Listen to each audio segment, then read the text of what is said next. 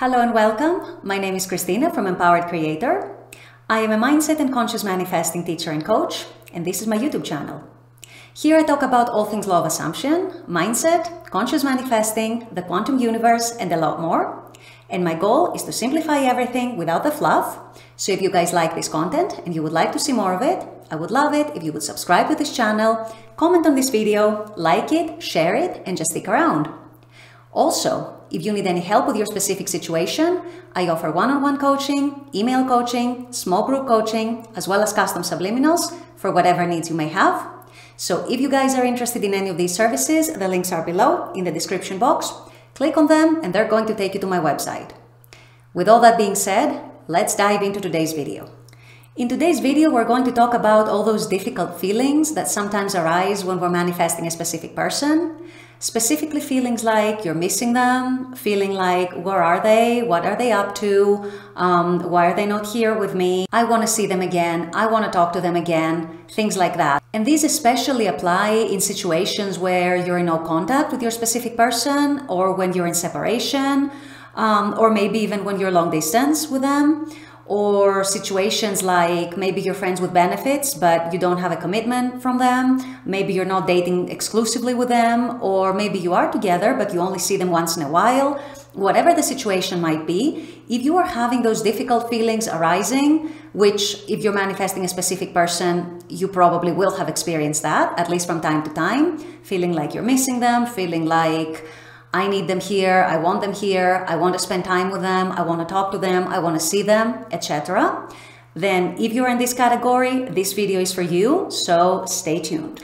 So first of all, let me get something clear. There is absolutely nothing wrong with having feelings of missing your specific person. Even if you are in a situation where you're in a relationship with someone, even if you're married to someone and, for example, they're out on a long trip for several days or weeks, it's very, very normal that if you're in love with that person, you are going to miss them. So first of all, get rid of the guilt of missing your specific person. If that's the situation, if you've been told by other coaches that missing them is a bad thing, get rid of that guilt. It's not a bad thing. It's a very normal thing in a relationship. When you are with someone and they're away for whatever reason, you are going to miss them.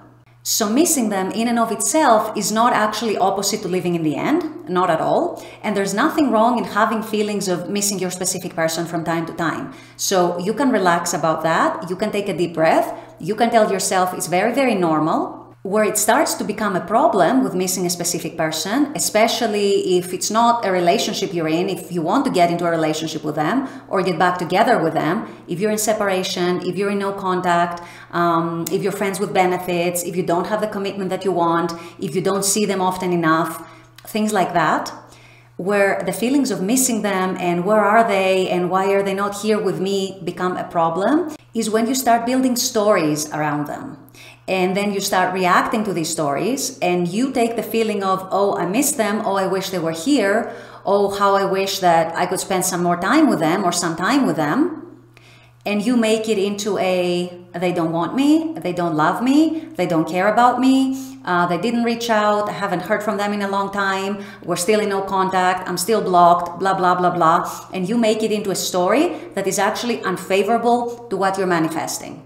And then you keep spiraling over that and you keep reacting to that and you keep feeling depressed about that. And then you also feel guilty because you've been told that you're not supposed to feel these feelings or otherwise your manifestation might fail. And before you know it, you get into a spiral of negative, unfavorable, unpleasant emotions and your mental and emotional state becomes 10 times worse. So I'm here to tell you that missing someone, your specific person, in and of itself, is not a problem, it's not an issue. Even if you were in the perfect relationship with them, actually missing them would be a very healthy sign of healthy bonding with them, that you have a secure, healthy attachment with them. Because when you love someone and you are together with someone, it's very, very normal when they're not around that you will start missing them. It's when you start spiraling over those feelings and when you start making them into stories and into unfavorable assumptions and you get into a state of feeling like you're never going to be back together or you're never going to have them, they're never going to be yours, you're never going to be in a relationship with them, and you feed yourself an unfavorable story, this is when it starts to become a problem. So how do you actually deal with that? And how do you actually reframe those feelings so that A, they don't make you spiral, and B, you turn them into something positive, something favorable, and something that serves the new story that you're manifesting. This is where you can take the energy that you're feeling. Maybe you're feeling a little depressed. Maybe you're feeling quite sad. You feel like you're missing them. You feel like, okay, I want them here. I want to be with them. I want to spend time with them. You take that energy and the feelings that come with this energy, and you assume and you reframe it as they're feeling the same thing. And I'm feeling this way because I'm channeling their thoughts. Remember what we've said before about thought transmission and about telepathy, how we all transmit our own dominant thoughts, our dominant assumptions and dominant energies to each other subconsciously, pretty much 24/7. So you can actually take those energies that you're feeling, those unpleasant feelings, those uncomfortable feelings, and actually assume that you are receiving their thoughts, you are receiving their subconscious energies, you are receiving how they're feeling about you. And you can assume that they're missing you too, that they are sad without you, that they want to be with you, that they want to spend time with you, that they love you so much, that they're thinking about you, that they want to contact you, and any other thing that can actually favor the new story that you're manifesting. And use these energies productively to actually tell yourself that this is how they feel about me. I feel like this, but they feel the same way. So use it as a tool to reassure yourself, as a tool to actually boost your confidence in what you're manifesting, and use it as a tool to trust your specific person, that they actually reciprocate your feelings, that they actually feel the same way about you, that they have the same thoughts, that they are getting the same energies, the same missing energies. They're thinking about you, they're missing you, they want to spend time with you, they want to contact you, they want to see you, they want to hear from you. Remember, manifesting is all about perception. How you perceive something that happens, that includes our thoughts, that includes our feelings, what we do about them, how we respond to them, and how we react to them or not react to them. So it's very, very, very much about perception. So if you take these feelings and you make them mean that I'm useless, that means we're not getting back together, I'm a horrible manifestor, I can't even keep my mental diet, I'm going to beat myself up for that, and that means that I'm ruining my manifestation, and I'm delaying things, and I'm not being good right now as a manifestor, and any sort of unfavorable story about yourself or about your relationship with your specific person, or both, then you are creating an unfavorable story, and you are impressing your subconscious mind with stories that do not serve you at the end of the day. At the same time, you could take those exact same feelings and actually channel them into something more productive, something that actually serves your story, something that actually favors you. And if you get into that mindset, chances are you will also start feeling better much sooner. So you can instead assume that, oh, I must be receiving their energy telepathically. I must be receiving their thoughts. I must be receiving their assumptions. I must be receiving their energy. If I'm feeling like that, it must mean that they're feeling the same about me. Boost your confidence, boost yourself, build yourself up.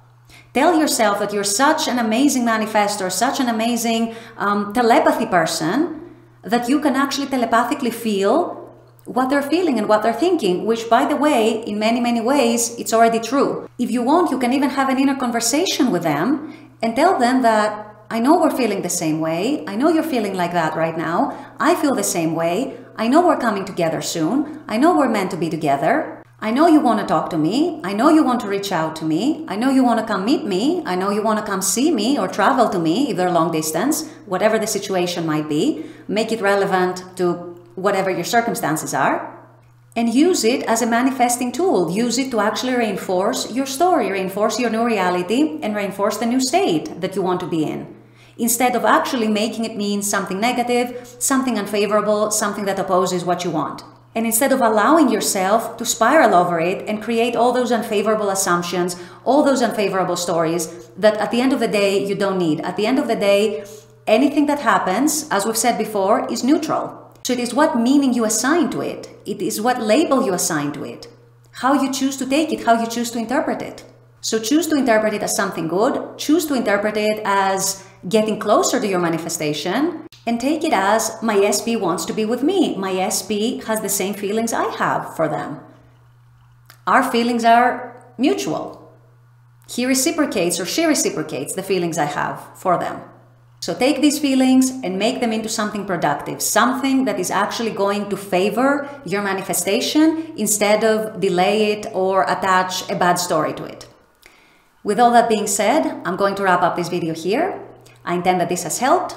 As always, I very much appreciate you guys being on this channel and watching this content. I love making this content for you. And as always, I look forward to seeing you all at the next video. Until then, take care and bye-bye.